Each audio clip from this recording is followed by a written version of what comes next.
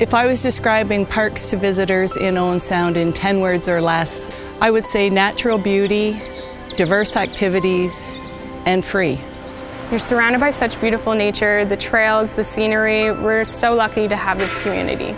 For me to describe our Parks and Rec, it would be they really are the social connection to our city.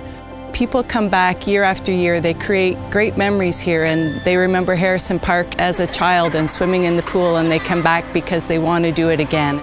At the Y, people are participating in a variety of programs and services. We have anything from swim lessons, you can participate in a group fitness class, or a health management program like cardiac rehab.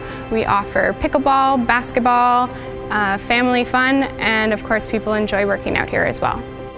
I moved back to Owen Sound with my family because we wanted to be a part of a community, and the opportunities that we have to enjoy the natural landscape and the natural beauty of this area. Our kids are heavily involved in minor sports, so we are at the soccer complex, we are at the baseball fields in the summer. Then in the winter you'll find us in every hockey arena with both children playing hockey.